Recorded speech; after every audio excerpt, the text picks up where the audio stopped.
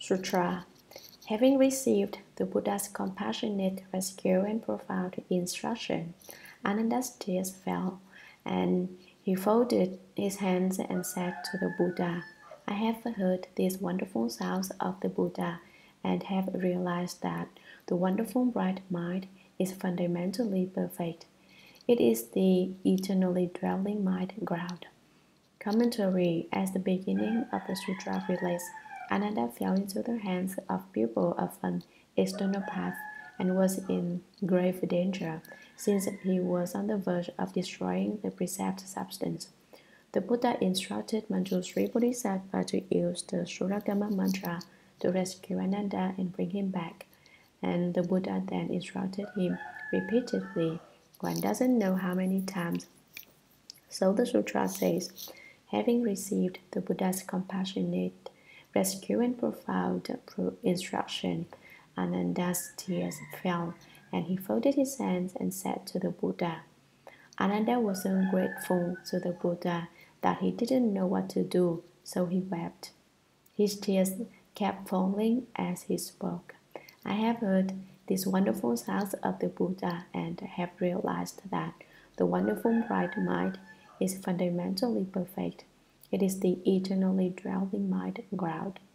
Having been instructed in subtle and wonderful doctrines, as I have just been spoken, such a Dhamma sounds as this, I understand now that the wonderful bright mind, the mind ground, is fundamentally perfect, perfect from the beginning, and now understand that it is the pure nature and bright substance of the permanently dwelling true mind. Sutra. But now, in awakening to the Dhamma sounds that the Buddha is speaking, it is my conditioned mind which I use to contemplate them reverently. Having just obtained the mind, I do not acknowledge that it is the fundamental mind ground. Commentary. But now, in awakening to the Dhamma sounds that the Buddha is speaking, it is now my conditioned mind which I use to contemplate them reverently.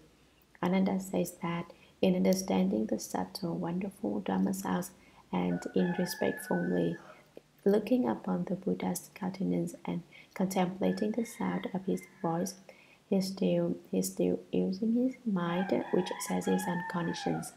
Having just obtained the mind, I do not dare acknowledge that it is the fundamental mind ground. Ananda says he has obtained it, but he doesn't dare acknowledge it. He doesn't dare recognize it and admit completely that it is his true mind. The Buddha explained to him, the mountains, the rivers, the great earth, and everything is your true mind. They are all within your true mind. The Buddha explained that the seeing nature is just the permanently dwelling true mind of each one of us. Ananda understood the doctrine, but he still doesn't dare accept it and make it his true mind. He hasn't turned himself around immediately, so instead here he's asking questions again.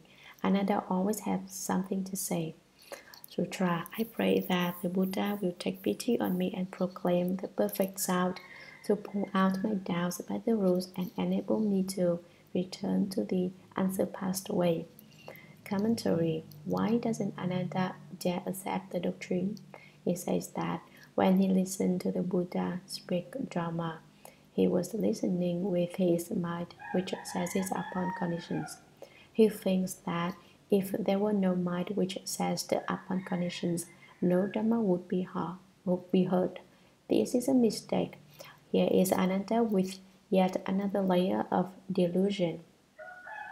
He said, it's all right to reject my mind which seizes upon conditions, but if I put aside my mind which seizes upon conditions, what will I use to listen to Dhamma? I won't have a mind.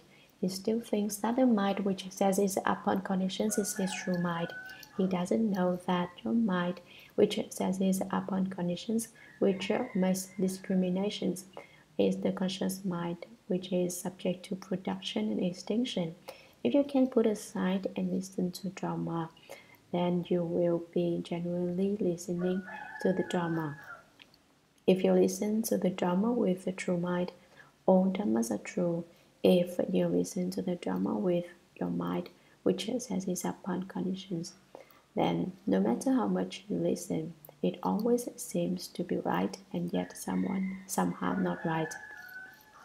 There's a continual doubt. You should receive the Dharma with the true mind. But Ananda doesn't know that, and so he doesn't dare accept what Shakyamuni Buddha said about the true mind. He was afraid that if he accepted the true mind, he wouldn't be able to listen to the Dharma, and listening to the Dharma was what was most important to him. He thought, it doesn't matter to me if it is the mind subject to production and extinction, or what kind of mind it is. What counts is whether I get to listen to the Dharma. It is this point that he is not understood and that causes him to have doubts.